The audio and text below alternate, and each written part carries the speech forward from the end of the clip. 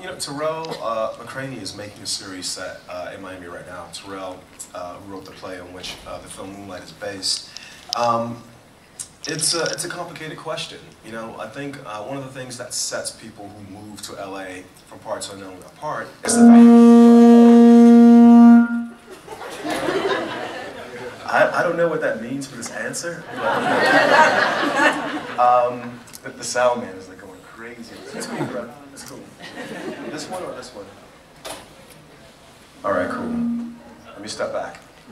I think one of the things that sets people apart who move to LA from parts unknown is the fact that they are not from LA. LA is a vat of homogeny. It amazes me that such beautiful stories still come out of LA because we're all living in the same space and we're all telling each other the same stories.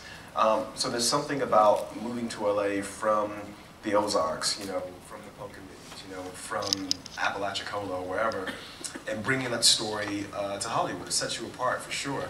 I don't think it's necessary with the tools that we have right now. We're at South by Southwest, where interactive and film kind of merge. There's actually a documentary about Liberty City Optimist that's playing here at South by Southwest. I don't think it's necessary to move. I think the problem, and this is something, I had so many notes that were so much darker that I'm not going to say. It's a time to be happy and feel blessed, because we are all happy and blessed and well fed. But I think that there's so many ways to make content and so much content to be made that making, and I did want to say this to the room, being talented is not enough. Making a wonderful film is not enough. I said this throughout the whole award season, the whole life of Moonlight, and I'll say it again. I have friends who've made films that I think are just as worthy, just as meritorious as Moonlight, that did not receive the reception that Moonlight received. Moonlight did not do what it did because I'm special. It's just one of those things that happen.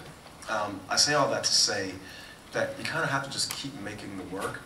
And just like I told Homeboy, who's trying to find his community, in some ways you just have to have faith that as the work gets better, as the skills get better, somehow, not that the industry will come, but you will find your place. You will find a place to apply those skills, and I think most importantly, a way to be fulfilled both financially and spiritually in the work. So, thank you.